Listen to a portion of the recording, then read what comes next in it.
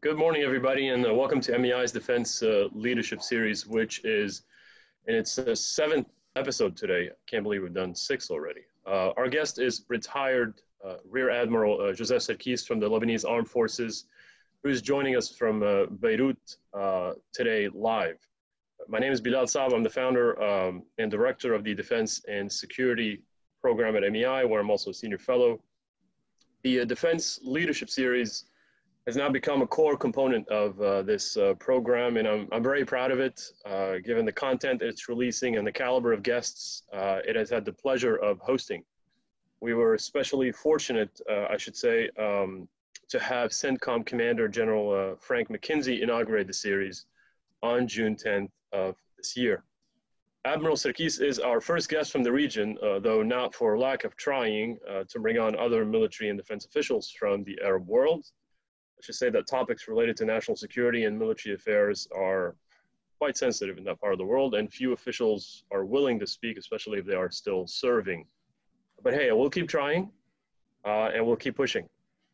That remains my promise, which I've been trying to honor for almost a decade, which tells you that I'm not doing a good job. Let me say a couple of words about Admiral Sarkis, who's a good friend of mine, and then we'll get right into it because we have a ton to cover. Joseph is now a non-resident scholar with MEI's Defense and Security Program. He retired from the Lebanese Armed Forces, I'm going to call them the LAF for the remainder of this conversation, after a career of 37 years, during which he held a variety of command and staff positions, including most recently Deputy Chief of Staff for Planning from August 2017 to December of 2019. And in this latest role, Joseph was responsible for strategic planning to include capability development of human, material, financial resources, and of course, operational issues to cover, of course, in his space, maritime security, border protection, land, and sea also, developing and establishing concepts, doctrine, metrics to measure the LAF's effectiveness. He led the strategic dialogue also, importantly, between the LAF and UNIFIL, which is the UN force in Lebanon, for the implementation of United Nations Security Council Resolution 1701. And before overseeing strategic planning, Joseph was the naval assistant to the LAF Deputy Chief of Staff for Operations from June of 2012 to July of 2017, and he did command LAF naval operations from August 2004 to June 2012. He did a lot during that period, including countering smuggling attempts and facilitating emergency relief assistance, search and rescue, and recovery at sea, in addition, of course, to the delimitation of Lebanon's maritime boundaries and drafting national laws related to the sovereign maritime rights of the country. There is a lot more that Joseph has done throughout his military career, for which he has received many honors and awards, but I'll leave it up to you to please check out his bio on the MEI website, that he's a member of the family. And I will say that Joseph graduated from the French Naval Academy, and he completed his professional military education in the United States as a distinguished graduate in military strategy from the Naval War College. He does hold 2 master's degrees, one in international relations from Auburn University of Montgomery. Just don't tell my wife, she's a huge Alabama fan. And the second in military operational art and science from Air University, Air Command and Staff College in Maxwell Air Force Base. Joseph, first of all, welcome to the MEI family. It's an honor to have you on the team. Congratulations on your well-deserved retirement, and thank you for doing this with us. Over to you. Well, Bilal, thank you for the introduction. The honor is mine, and thank you for having me today. It's my pleasure to be with you. Hopefully today I can add my modest contribution for a better understanding about LAF. Thank you. You got it. Before we start this conversation, let me emphasize this because I think it's important. Admiral Sarkis does not speak for the Lebanese Armed Forces. As I mentioned, he is happily a retired civilian in his beautiful home now in Beirut. So all the views he will share with us this morning are his and his only. They do not reflect those of his previous colleagues in the Lebanese army. But it was important for me to say that one more time. Okay, We have a lot to cover, Joseph, and we'll try to do this as usual within the next hour. But I want to start with current items because those are issues that are on the mind of a lot of people. There's quite a bit of interest in those issues.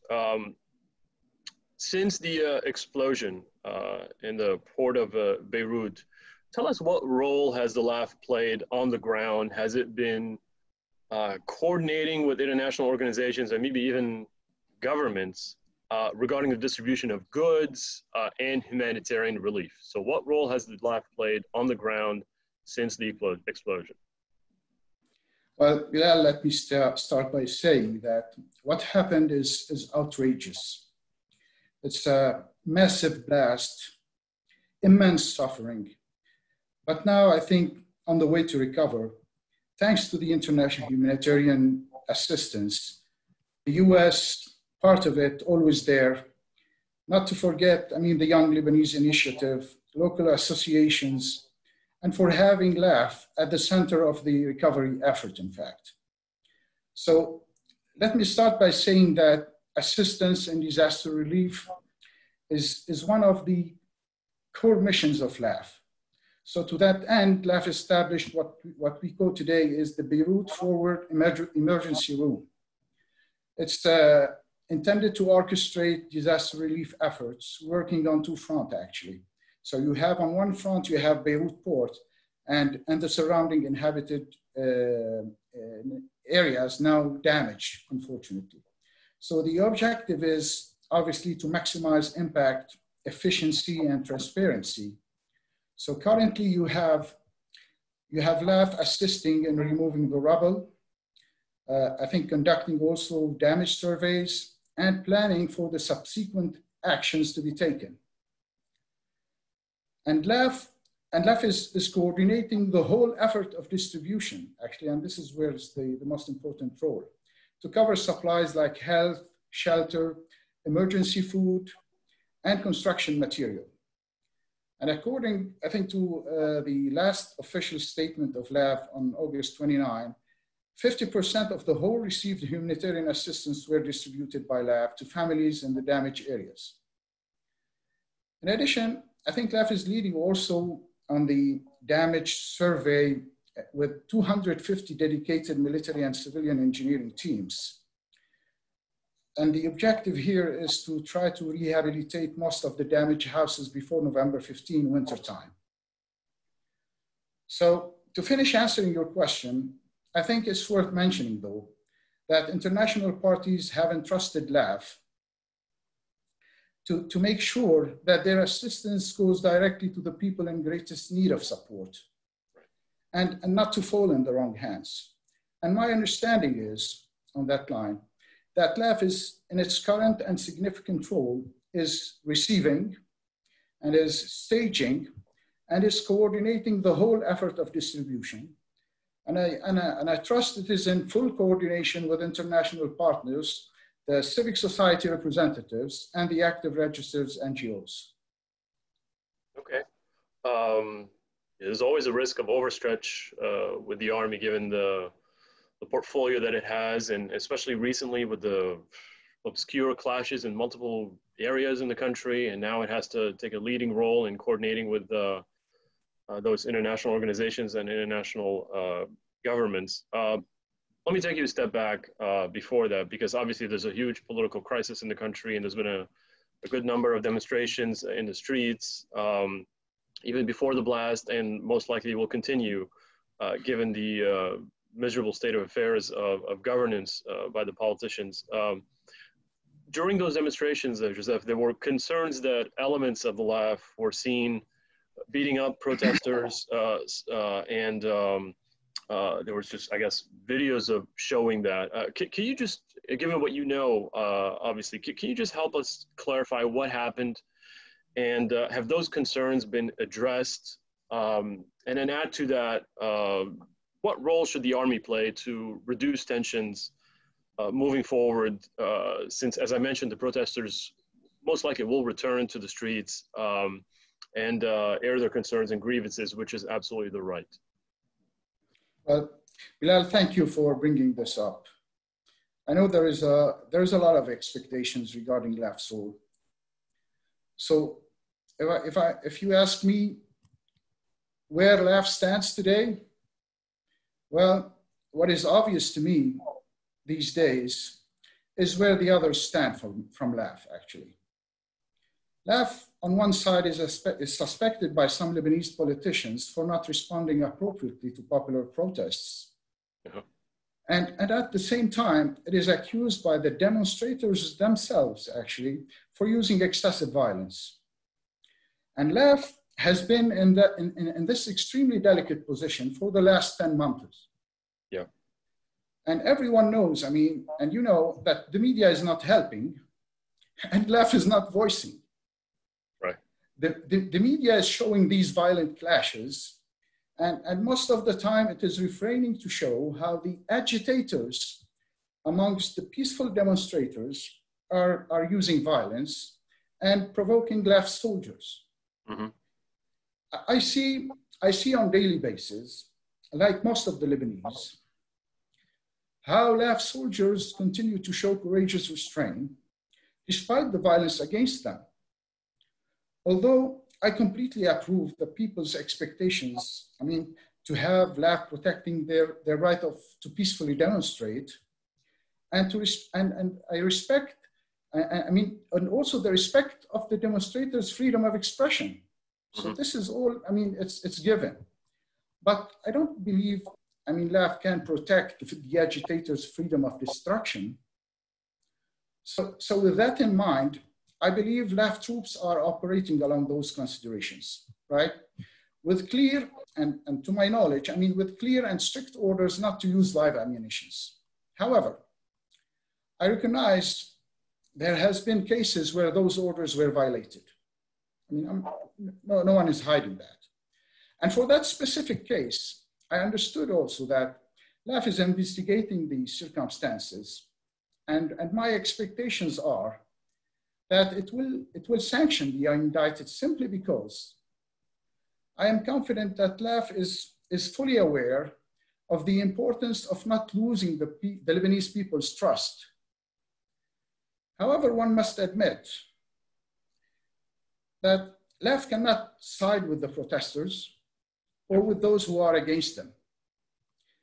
But I do admit that LAF may have a dialogue with each one of them. To finish, in my humble opinion, I mean, what LAF can do, and I speak for myself, I mean, as you said, it is to consolidate the Lebanese people's trust by remaining as their best hope for ensuring a safe landing for the country in these very difficult and critical times until a new capable and reformist government is formed. I truly believe and personally believe that this is LAF's bet for the Lebanese people. Okay. A lot to unpack as far as the history of the institution, and we're going to try to do this briefly, Joseph, but we'll take you back in history and tell you obviously that no army functions in a political and social vacuum. The story of the LAF, I think, will very much help us understand its past and present struggles, and maybe also identify opportunities that may lie ahead for the institution. I'd like to believe, just based on my own reading of the history of the organization, that the LAF has now been given a fair start. Tell us why, from the days of independence from French rule in 1943 to more recent years, there wasn't much of an appetite among Lebanese for a strong national army. Not even just among the Lebanese, but also its own neighbors, right? And how has this history affected the evolution of the LAF? Well, great question, Bilal. I mean, most probably, though, it requires a lengthy answer. Well, absolutely. I'm being very unfair, I'm not sure, but I'm not sure we have time for that. No, but I think it's important for the audience to understand that, you know, this organization has had to deal with a lot, and perhaps most importantly, the fact that really nobody, until very recently, has wanted this organization to prosper and to function as an actual military, right? Fair enough. Fair enough. Yeah, good thing it changed recently, but you have to go through that history a little bit. I'm going to try to answer this question in a concise and reasonable manner, and we'll try to highlight the most relevant details though. So the story of LAF, is one of those stories with significant ups and downs in a highly volatile Middle East region. But long story short, it is the story of I would call it, of a non-immune Lebanon with weakened security and military organizations. And I believe the government of Lebanon after the independence in 1943 intentionally kept its armed forces small and weak due to internal conflict, probably due to internal conflicting sectarian politics. Right. But since the 50s, the Lebanese politicians, my understanding also is they were unwilling to incur the cost of maintaining a large army. Mm-hmm. Most probably, they feared that it would certainly embroil Lebanon in the Arab-Israeli conflict. And later, we jump now to the civil war in 1975. Right. Those same prominent politicians of all religious groups expressed a sense of insecurity towards each other. Yep. And with time, they managed to establish and command their own private militias, leading actually to the division of Lebanon in multiple sectarian geographic areas. Mm-hmm. And with that, you had a militia security system that was established. It weakened LAF and it led to its disintegration. Now, to end the civil war, just in a quick summary, a peace agreement, the Taif Accord, came into play in 1990. It was implemented under Syrian control, and giving that accord, LAF was restructured according to its current organization, but not strengthened. So I'm not going to go endlessly here. I will finish and say that LAF evolution really was conditioned primarily by two factors. So one is, I would say, the fear that a strong army would erode the personal power of prominent politicians. Right. And secondly, let me say that the need for security and stability was really a driving factor when sectarian militias failed to provide safety and security for their own constituencies. Right. Can I add something to it? And I think it's sort of related, which has been the very nature of Lebanese society, which obviously has liberal impulses. And so they've always wanted to evade the authoritarian course of their neighbors, which has taken on a military-dominated regime, right? And so they went completely the opposite way when the pendulum swung too far on the side of freedom, right, to the point of anarchy. And I guess you could add that as another factor of keeping the army as weak as possible. Well, could be. The Lebanese. Is that too generous of an interpretation? I'm not sure, but I think the Lebanese people, has always been for democracy in their aspirations and their freedom of expression and the media. This is how they live. Freedom is part of their daily life. But you need a security institution to protect that freedom and those democratic ideals, if I may say. Right. So I'm not sure. It's really a tricky line to walk. Yeah, no, absolutely. Well, you mentioned the Civil War, Joseph. So I'd be remiss not to mention 1976, right, when the army disintegrated along sectarian lines. Just tell us about that episode. Is that still fresh in the minds of current serving commanders? Or is that just too, it's a long time ago and it really doesn't affect how the army operates today, how it thinks, and doesn't really fear that this might return? Well, yes. I think a practical way to answer this important question is to expand actually on the first one. Yep. 1 year after the beginning of the Civil War, the army disintegrated, as you said. And during those difficult times, I think LAF soldiers, like most of the Lebanese people, could not move freely inside Lebanon from one region to another. Right. So you had LAF soldiers deserted and they joined the militias of their respective religious communities. And so you had, as I said, this militia security system, and we had also the Syrian troops present in Lebanon since 1976, and the Israeli army occupying South Lebanon in 1982. So as a result, we end up with few soldiers left under LAF's control. And LAF then was one of the many security actors rather than the sole or dominant one. And later, with the end of the Civil War, those same politicians again reached the conclusion that only a national army could reunite the country and replace their various militia. And indeed, LAF as one national army reunited the country and adopted a new approach by including conscription. And it was a good step, actually, to blend the new generations of young Lebanese in one cohesive social fabric away from sectarianism. But to finish my answer, I think LAF's disintegration is a very important lesson learned for the consecutive LAF commanders. And I trust they will do what it takes to mitigate LAF's disintegration. One, by keeping the country united, but most importantly, I think by shaping LAF as an institution, and I will say also by gaining the Lebanese people's trust, by definitely strengthening LAF's foundational principle of neutrality. I think those are two important components to keep a one cohesive national armed force that is at the same distance of all the Lebanese political parties and confession, that is able to be trustful and to appeal to whenever this country is going through security difficulties. Yeah.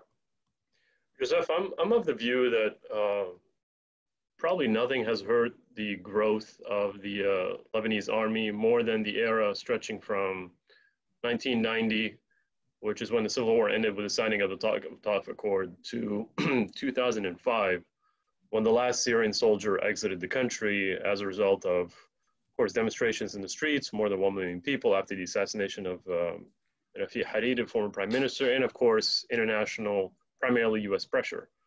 That was an era that was called Pax Syriana, which is essentially dominated by the Syrian intelligence in the country and also the Syrian army. What can you share with an American audience of how destructive that period was, not just for the country, but more specifically for the army, in terms of its growth, in terms of its evolution? Bilal, your question is highlighting actually a critical period in LAF's evolution after the 1990 Taif Accord. A long period, yeah. Yeah. I mean, given that accord and being under Syrian control, LAF was restructured in its current form. It was partially rearmed and professionalized, right, with a desire to reach confessional balance and to integrate, let me say, around 6,000 former militiamen from different political orientations in exchange to dismantle their existing militias, but except for Hezbollah, of course. And then based on these considerations, LAF Command intentionally blended the troops coming from the different parts of Lebanon to shape LAF and attempt, to shape LAF into one national social institutions. Nevertheless, I think between 1990 and 2005, being under what I call the pervasive Syrian influence and the lack of monopoly of the legitimate use of force, LAF was unable to establish an independent defensive strategy. And so as a result, you had Lebanon relying on Syrian troops to enforce effective control over the entire territory, to the extent to have the Syrian and Hezbollah ensuring Lebanon's defense. So to finish here, I think the result was that LAF adopted an ad hoc modus operandi, working on reunification and restructuring, but not on LAF strengthening. Yeah. Well, certainly didn't help that some of the commanders who presided over that period were obviously under the influence of Damascus, and so therefore they had to be quite sensitive to the wishes of Damascus, and that certainly played a big role. All right, let me take you to some operational issues, because I think there will be a lot of interest to some former CENTCOM colleagues of mine and folks who have a lot of interest in military issues. So let me take you to December 31st, 1999. Country in the whole world was obviously getting ready for millennium celebrations. maybe already celebrating, depending on where you were. And a relatively small and obscure band of Sunni fanatics called the Takfir and Hijra launched an attack on the Lebanese military in the town of Dhaniyeh, which is in the northern part of the country near Tripoli, which is Lebanon's second largest city, what we also call the capital of the north, right? That episode shocked the Lebanese and brought back, fears of widespread violence. Tell us what happened then. How did the army deal with that mini insurrection, which obviously I should say that it was ultimately defeated by the Lebanese army? I guess that would be the first episode of a violent confrontation and the first test, I guess, after the end of the civil war between the army and, a local opponent or a local enemy. Absolutely. Not sure about the local thing, though. But let me tell you one thing. Well, shocked, the word you use is a very good description to what was felt during that time. Because, after almost 9 years of stability under Syrian control, the terrorist group Al-Takfir wal-Hijra succeeded in launching an attempt to create an Islamist mini-state in northern Lebanon. Those terrorists from different nationalities infiltrated, as you said, the mountainous area in the Dhaniyeh district in northern Lebanon. And after an intense combat that lasted 8 days, actually, they were swiftly defeated by a force of 13,000 Lebanese soldiers backed by tanks and artillery. And for that combat, LAF reported, if I recall the numbers right, I think I have a total of 12 soldiers killed in action, while on the insurgent side, they were like 55 captured. So when interrogated, the captured terrorist admitted receiving financial support from associates of bin Laden, Osama bin Laden. And this is why I told you, I don't believe it was pretty local. We are talking here January 2000. And this same interrogation led to the identification of a transnational terrorist network linked to the Dhaniyeh group. And that same network was indicted for involvement in the Millennium bombing plots in Jordan, Los Angeles, and India. To finish, I think the importance of this battle was first in its contribution to dismantle, if I may say, transnational terrorist networks, right? And secondly, and you name it, in your question, and I agree, it was for me a building block for the forthcoming LAF's journey in the war against terrorism. Right, and that's the reason why I mention it, Joseph, because as comprehensive as the operation was against ISIS just in recent years, in 2017, and also the North, I just wanted to highlight this was not the first time that the LAF actually had engaged such an enemy. It did way back in 2000 or 1999, I should say. And then, of course, in 2007 in the inaugurated, which we will talk about in a minute. So it's been quite an experience of confrontation with this kind of enemy. But before we get to inaugurated, obviously 2005, as we just agreed, you and I, was a turning point in not only in the history of the country, but also in the history of the institution, because this is when the Syrians were forced to withdraw. Just bring me back to what perceptions existed then, or what feelings were shared by the Lebanese army leadership at the time when the Syrians left. Was there jubilation? Was there a worry that now that they have to take over, security of the country on their own, or is it a mix of both? How was the feeling at the time when the Syrians withdrew from the country? Indeed. I agree. 2005 was definitely a turning point in Lebanon's history, and LAF is no exception. To start answering the question, I think it's important to remember that 2005 started with a terrible event, the assassination of Prime Minister Rafiq Hariri. Right. And as a result, you had those huge demonstrations that reached up to 1 million people. You had on one side demonstrations calling for a swift withdrawal of the Syrian troops out of Lebanon, while on the other side you had demonstrations led by Hezbollah against the withdrawal of Syria. Additionally, and I would say fortunately, you had US President George Bush spearheading the international community's calls in support of the Lebanese people's demand for Syria to withdraw from Lebanon. And as a result, you had the Syrian withdrew in 2005, knowing that the Israeli previously withdrew from southern Lebanon into southern. So now you have this whole situation, as you can imagine.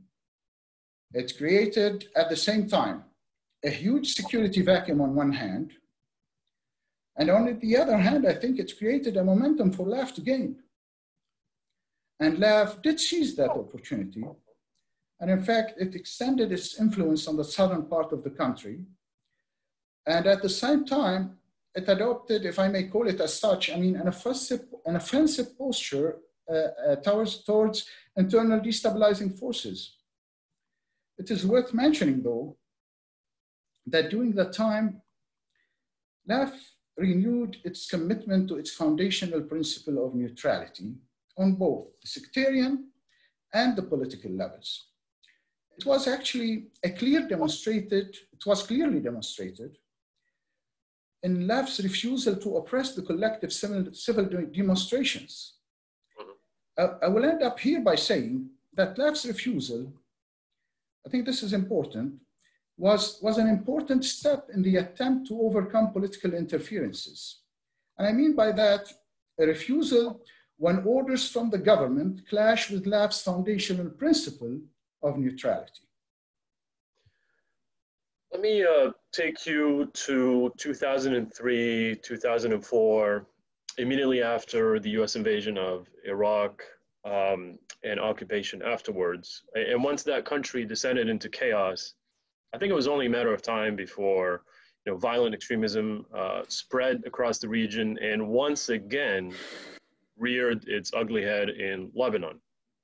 And that happened a couple of years later, as you very well know, on May 20th, 2007, which was exactly, ironically, 2 years after the Syrians had left the country. You wonder about the coincidence. And a group called Fatah al-Islam, maybe not as obscure as Takfir al-Hijra because we had known that they had been operating in the north for some time, quite a proficient mobilization campaign, a good bit of training in the north, and of course, expansion of their presence and influence from one refugee camp to another and actually expelling rival Palestinian groups to settle and set up shop ultimately in Nahr al-Bared. If the Duni confrontation was challenging, was bloody, this was a completely different kettle of fish. This made Duni look like a walk in the park. Obviously, the casualties were much more severe for the army.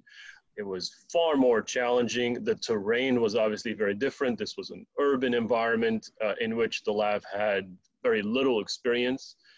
The intelligence was poor. Certainly it lasted much longer, 3 months, and it ultimately required the complete destruction of the camp, essentially, in order to achieve military victory.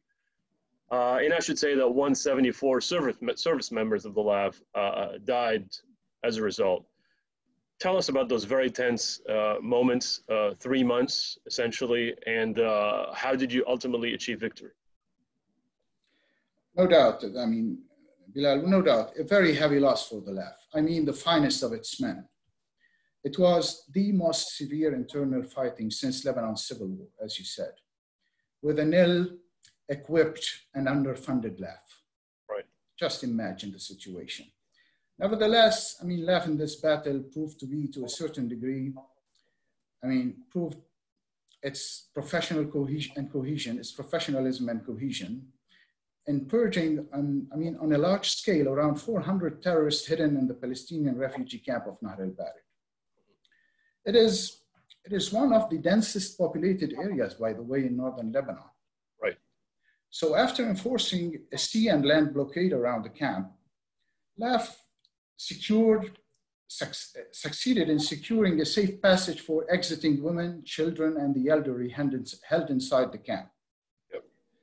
Right after, LAF used heavy artillery fires to eliminate snipers posted around the camp. And those same snipers, by the way, were behind the heavy human loss on the left side. Finally, LAF succeeded in securing avenues of approach for attacking the terrorists. And the conflict finally ended after 3 months of intense combat, with having LAF taking control of the camp at a very heavy cost, as you name it. I mean, 174 soldiers killed and more than 500 wounded. Right. I mean, while on the insurgent side, you had, like, I recall 2 to 1, I think was the ratio. 350 were killed and 19 captured. Yeah. So really, here I would like to stress, I mean, on a LAF accomplishment in this whole combat. Yeah. During that combat, I mean, LAF was lacking air support, and you had a LAF engineering regiment jointly with the Lebanese Air Force achieved what I would like to call a feat of ingenuity, if I may call it as such. And together, they changed the dynamic of the battle by converting, believe it or not, I mean, UH-1 helicopters into bombers, arming them with 880 pounds conventional bombs from the old grounded Hawker Hunter and Mirage 3 fighter jets. That's right. It was actually a decisive step that considerably shortened the conflict. And LAF walked out of this battle victorious and strengthened by an overwhelming popular support. Not only that, it was also praised by the international partners to be a professional, strong, and a cohesive force acting in conformity with international standards. And I mean by that the Geneva Conventions and the law of land warfare. Let's stay with that about it for a bit, because once again, this is one of the most consequential battles until, of course, 2017 in the history of the LAF. You had a camp here that was obviously protected by a ton of buildings, right? And also underground bunkers that were used by the Palestinians in previous years to escape Israeli raids, right? So that made it even more complicated for this makeshift bomber, as you just described, basically, to hit its targets. My understanding is that perhaps less than a week after the start of the campaign, the LAF was essentially running out of weapons. And it became very clear that sustaining the fight was going to be the biggest challenge. And this is when the international community intervened, whether it's the Arab partners of the LAF and, of course, the United States. Tell us how critical, basically, was that assistance at the time in order to achieve success? I think when I started my answer, I said, I mean, LAF was engaged in that fight with an ill-equipped and underfunded LAF. So really, it wasn't in the best conditions to be able to sustain itself during that fight. And I think this is where it was instrumental. I mean, the air bridge that the US has activated in order to supply LAF with enough ammunitions and weaponry. I mean, enough to ensure that LAF will be able to sustain itself during that combat. And I think this was tremendously important. And the US continues to stay next to the LAF. I mean, whenever it is engaged in combat against terrorism, and LAF at the same time, I think it's proving that it is a trustworthy partner in the fight against terrorism. One final question about it, then. Sorry to dwell too much on that battle, since it's one of the things that I study as far as the military operations of the LAF. Your role at the time was quite critical, because it was a part of the strategy of basically encircling the camp and also making sure that the fighters would not escape from the sea, right? Because obviously the camp was bordering the Mediterranean Sea, so they could have smuggled, boats and whether it flew to Cyprus or Syria or what have you. Tell us more about the role of, as modest as the capabilities were, obviously, of the Navy, and they still are, unfortunately. Tell us, what role did you play at the time? What role did the Navy play? Which, let's be very frank, it was more of a Coast Guard force more than anything else. It is, absolutely, it is. I mean, with modest capabilities that the Navy had during that time, and still, I think. But it's the thing is, was there fire support from sea? Sorry. Absolutely. I mean, this is what I'm gonna end up with. Is it was most importantly a blockade. I mean, certainly from the sea to hamper, if you want, or to deny any supplies coming from the sea to the Nahr Bad, or the escape of any terrorists from there. And the second one is to support the land forces by fire support from the sea, according to the modest gunnery that it would be, that is what existed. I mean, that existed on board the LAF ships. But definitely, I mean, it put LAF Navy in a good position, because on the other side of the aisle, I mean, you didn't have naval capabilities that would compete with the Navy modest capabilities. Right. Okay. A decade later. Yeah. We're going to take you now to Dawn of the Outskirts campaign, once again in the northern part of the country, northeastern frontier, along the borders with Syria, but also inside Lebanese territory, in Arsal and other places. So it took a decade basically for the LAF to learn some lessons from Nahr al-Bared, to develop its capabilities, obviously in close partnership with the United States, learn some new tricks, do some proper planning. Tell me about that battle. Obviously, it did not last 3 months this time around. The casualties were minimal.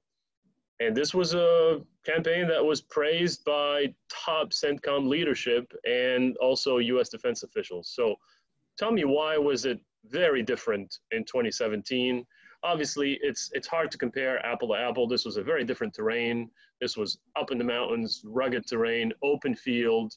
The intel was so much better, and partly as a result of better planning, obviously, and of course the capabilities, Scan Eagle equipment, and all that sort of stuff. But just in terms of performance, in terms of how the LAF conducted its operations, why was it so much better? Why was it such an incredibly different result?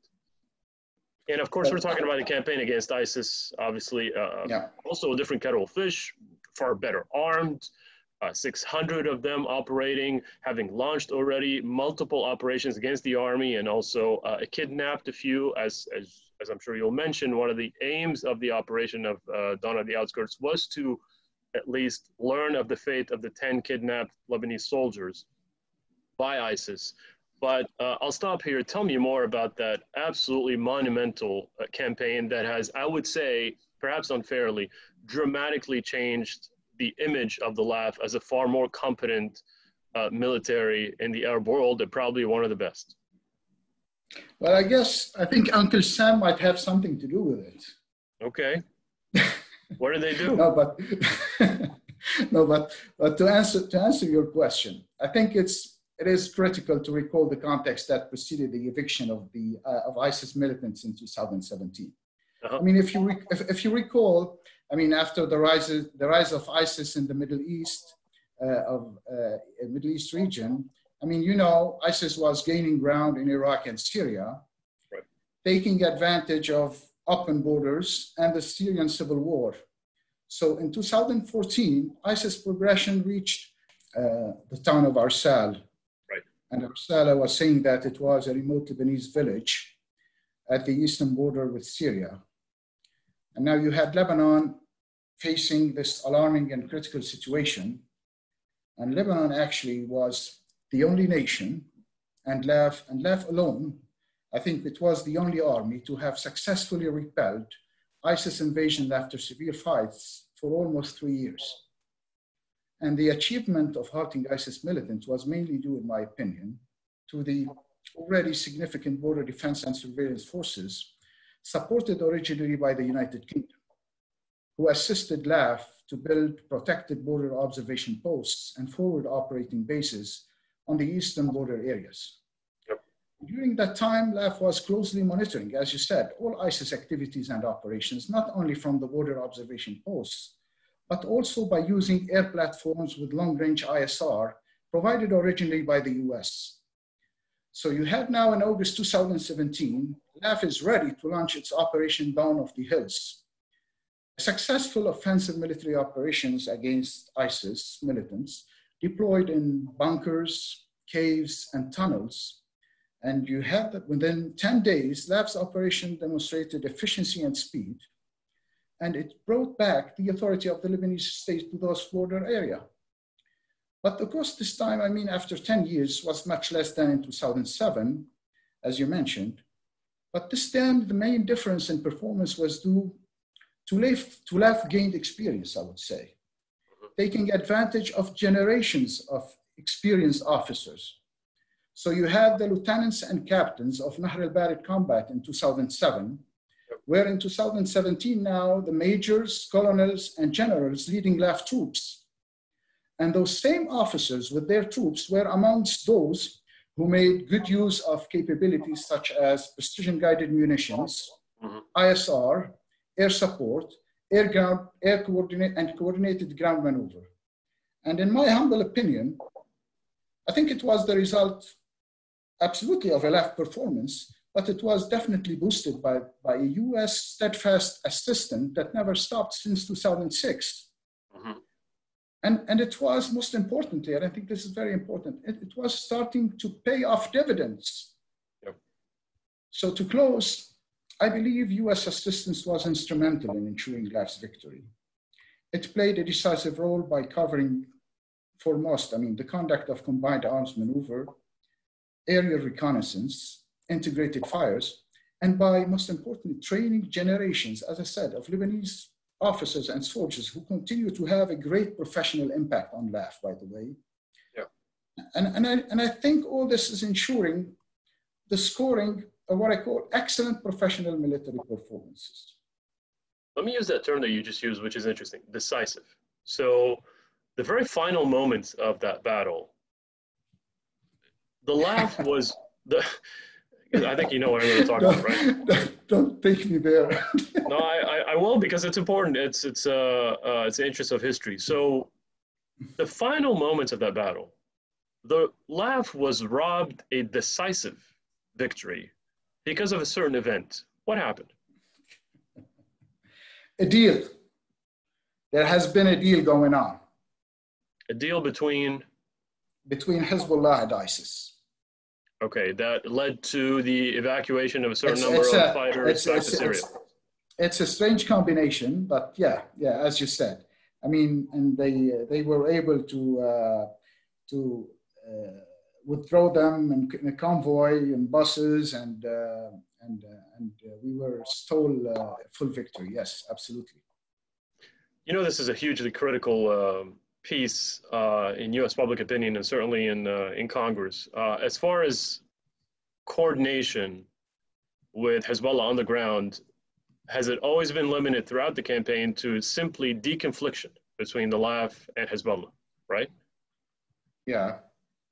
Was there, because there's been a lot of concerns around here that there was more than that, or there was actually partnership or cooperation. Could you tell us a little bit more about that throughout the battle? Was it simply limited to deconfliction and nothing else? No, I don't think there was any coordination or cooperation more for deconfliction purposes with Hezbollah, and I made sure to state it in the right way. I mean, LAF was alone the only army to be able to repel ISIS fighters from the eastern border. I mean, to halt them at the eastern border. And the conduct of this campaign, I mean, the Dawn of the Hills, was purely a LAF victory. Okay. Can I put my finger on what I believe, and I think you'll agree with me, what was truly exceptional about that battle, which obviously is very different from what happened in al-Barid and what happened in 1999, 2000. This was the first, tell me if I'm wrong, the first operation waged by the LAF that actually used combined arms in a joint fashion. Is that correct? It is correct. Tell me what, for audiences who are not as well versed in military affairs, what does that really mean? Does that mean multiple services, branches, units working simultaneously together in an integrated fashion? I think you're putting your finger here on another feat of ingenuity of LAF's achievement, I mean, in that battle, by lasing from an airplane over ISIS targets. I mean, for laser guided munitions. I mean, from the artillery to that was a really, I mean, high risk but very critical combination that was also put LAF on a successful track in its targeting and in diminishing ISIS deployment. Is that the future, Joseph? Is the future of the Army a special forces oriented kind of army, small, nimble, agile, integrated? Well, I mean, it depends. I mean, it depends on the threat that you are talking about. I mean, right. I mean, if we're talking anti-terrorism, I definitely agree with you. I mean, with your description. But, you know, I mean, in the context of LAF, I think there is a lot of threats to be taken into consideration. And of course, terrorism is on the top of the list. But I think you should, as a standing army, you should take into consideration that you might have an open conflict with another army. You should be able also to tailor your capabilities as to be an effective anti-terrorism fighting force. And I think here you need to put more emphasis on special forces, on combination with air assets, special forces thing. Yes, I think this is definitely the future. Low cost, high impact, high return. Right, and obviously, let's be honest, we're talking about Israel in the event of deterring potential conventional aggression, obviously, given the history of conflict between the two sides. Absolutely. Okay, well, you talked about Uncle Sam. Let's talk a little bit more about that in the final few minutes. Tell us about your the LAF's partnership with the U.S. military. How does this partnership, how has it evolved? What does it mean to the LAF? And if you could just give us like maybe one or two nuggets based on your experience that could shed some light on how this partnership has specifically contributed to the development and evolution of the LAF. This partnership is a strong partnership that goes back, as I said, to 2006. And I think today, if I have the numbers right, I mean, the US assistance has reached up to 90% of the total international assistance to the LAF. It is covering a very broad and extensive support under numerous assistance programs, to name some: FMF, CTPF, IMET, institution building, DETRA, and others. And all are to the benefit of LAF, land forces, Navy, Air Force. And the US assistance, I mean, no doubt, has strengthened and empowered the different capability of LAF, such as fire support, maneuver and combat, close air support, ISR, logistics support, border control and security, and we'll get into this later on. I mean, and most importantly, I think the United States also assisted in training generation of officers, as I said, impacting LAF in a great professional way. And not to forget, I mean, the Defense Institution Building Program that is really pushing the institutionalization and modernization of LAF by structuring its defense governance management. Yep. And LAF, in fact, is embracing and consolidating the security assistance with an excellent cooperation.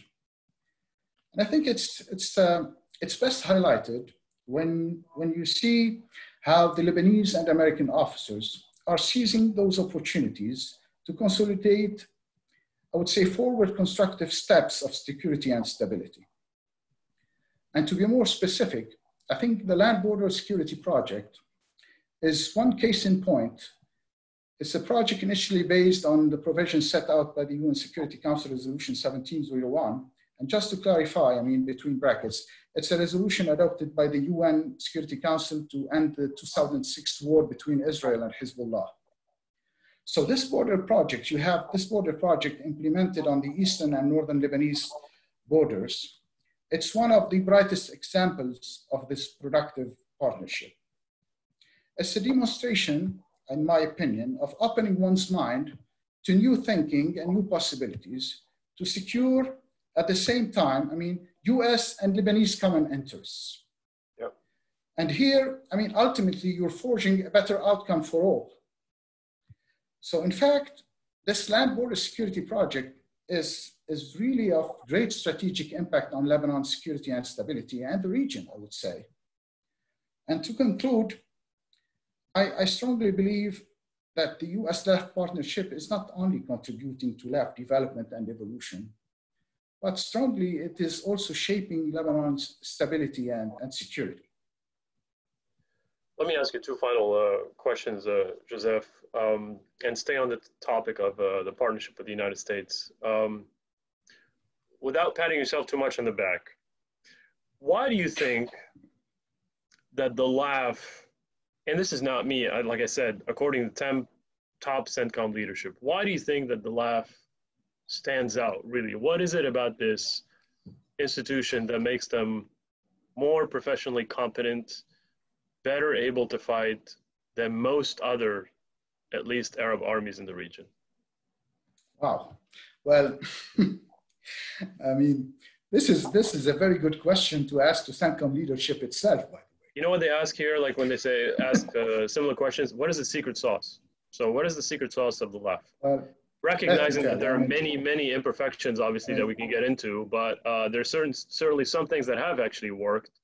And I'd love to highlight that. Obviously, you're insisting on taking me there. So let me answer your question by saying the following. Let me start by saying actually on several occasions, you had CENTCOM commanders, especially I think General Votel and now General McKenzie. They both underscored the importance of strong partnership with LAF. And I believe, by their words, I believe CENTCOM approves some convincing facts, and I would say also compelling factors. So I think CENTCOM sees LAF as definitely as the Lebanese people's most trusted and respected institution. It's an institution of national cohesion. I think also CENTCOM shares with the Lebanese people the sentiment that LAF should be the only one that can protect the Lebanese people from security threat. Mm-hmm. And I guess also that CENTCOM appreciates the existence of an excellent cooperation and a great developed military-to-military relationship. Right. But not only that. I personally believe that it's also about LAF's clean track record of end-user monitoring and LAF's track record of commitment and sacrifices in the fight against terrorism. And we've talked about some today with you. And in this context, I think CENTCOM appreciations extend to LAF's willingness to fight. And as stressed on my watch by many American officers, and literally, I quote, LAF soldiers demonstrated captivating fighting spirit and a capability to embrace new military concepts and technologies. End of quote. And to finish, I truly believe that CENTCOM's support to LAF is making of LAF an institution of increased competence, a true fighting force, and if I may say, also a trustworthy partner. And my guess, is that all of this is meaningful to CENTCOM. Yeah. Can I add one element to it, half jokingly? Sometimes Yes. Sometimes it helps to be poor and with little leverage, which means that you really have to be extra sensitive to the preferences of your senior partner. And I think the LAF has been extremely sensitive to the wishes and the preferences of the Americans because they know that the biggest source of support remains Washington. And if that kind of assistance is cut, if it's reduced in amounts, then actually, as a matter of fact, I'll ask you that question. If Washington pulls the plug tomorrow on the assistance or drastically reduces it, can the LAF survive? Absolutely not. But Well, you that's want to bad. expand on this one, or you want to tackle it later? We got 1 more minute, so if you want to say a word about that, if you want to use that as final thoughts. No, I think. You know what? I'll tell you why. I mean, in a couple of words. Yes, Joseph, related to policy, actually, because why don't we just like end with that note? Because there's been some voices, and this is no secret. I was privy to them when I was in the Pentagon, and as you very well know, it's been even reported in the media. This is no secret whatsoever. There's been a lot of voices coming from various agencies in the United States government proposing to either cut or reduce the amounts of assistance that go to the LAF for concerns, reasons related to Hezbollah and whatever wrongly perceived relationship between the LAF and Hezbollah, or the fact that the LAF wasn't doing enough to disarm or to counter Hezbollah. So let's just say that those voices come back or become more influential, and as a result, the assistance is cut or it's reduced. Can the LAF survive? And if it cannot, as you just said yourself, what is the alternative? Well,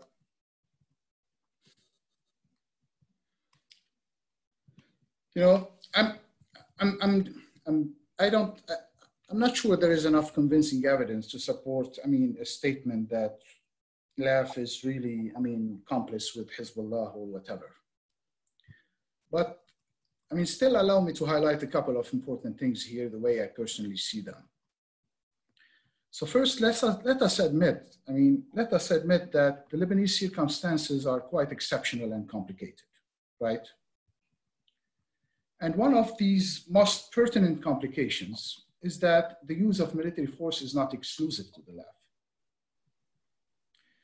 And in my opinion, this is a real challenge for any legal security organization, and LAF is no exception. Right. So based on that truth, and for the sake of internal security and stability, in my opinion, realities on the ground imply and require LAF to have a kind of a interest-based engagement with all the Lebanese parties. And I guess Hezbollah is one of them. And I would say, I would describe that engagement for deconfliction purposes in order to establish, and in my opinion, this is the most important goal, a controlled situation. Mm-hmm. An objective of great importance in the Lebanese context, in my opinion. And in that same context, I think one should remember also that LAF is a melting pot of the different Lebanese religious groups. Absolutely. With a well-balanced military assignments. Additionally, one should consider that LAF has a centralized command and control structure. That's right. And the way military decision-making dots, you need to understand how they're connected, these dots. And most importantly, I think one needs to assess and balance LAF's delivery in securing national interests and Lebanon's international security commitments versus, if it's securing partisan interest. I will end here and shift gears now, to address specifically what you're talking about regarding the consequences of stopping US assistance to the LAF. Well, I strongly believe it will be very serious and negative consequences. And if the intent behind such action is to degrade Hezbollah, well, personally, I don't believe the suspension of US assistance to the LAF may reverse Hezbollah's strategy in Lebanon and in the region. And in my humble opinion, I think all this is basically a zero-sum game. So what LAF loses, Hezbollah gains. And in fact, stopping US assistance would weaken LAF, definitely. But at the same time, it would consolidate furthermore Hezbollah military influence. And I think also it would leave Hezbollah as a sole significant military force in Lebanon, strengthening by that both Hezbollah political and military ambitions on one hand, and Iran regional hegemony on the other hand. Yeah. And I think this will definitely undermine Lebanon's stability. Yeah. So here, in that context, I think the question remains is Is a stable Lebanon in the interest of America? Today, LAF is stronger and more capable because of US assistance. Right. And LAF is depending on it. And in my opinion, stopping or reducing it while Lebanon is enduring this current unprecedented difficult economic crisis, I think it would be hugely detrimental to LAF sustainability and operational readiness. Yeah, we haven't talked about that also. Yeah. I mean, yeah, and of course, I mean, the expectations are, in my opinion, that this whole situation would further undermine Lebanon's stability and security, of course. But here's the thing, is given that LAF's supposed future incapacity to honor its international and national security commitments. Right. But moreover, I mean, this is now, I think you can add this to my answer also, is that we all know that nature abhors a vacuum. And I mean by that, I mean, if the US withdraw its support, personally, I have reasons to believe that many on the other side of the spectrum are waiting in line to fill the gap. Look at China's vote on August 31st for unified renewal to implement the UN Security Council Resolution 1701. Right. That's a very good example of what to expect. Yeah. Furthermore, I believe, and I know you've wrote something about that, I mean, we are in the middle of a war of ideas. And information operations are at the heart of it. And when considering the Lebanese theater, the Lebanese public opinion or public support, you name it, is by excellence, in my opinion, the center of gravity. Therefore, if US commitment to strengthen LAF is to continue, I'm confident that it would consolidate furthermore Lebanon's stability, strengthening by that the national consent over LAF's role, and it would increase Lebanese public support and the political backup to the LAF. And to finish answering your question, I believe we all agree, Bilal, that the duty of LAF is to defend Lebanon.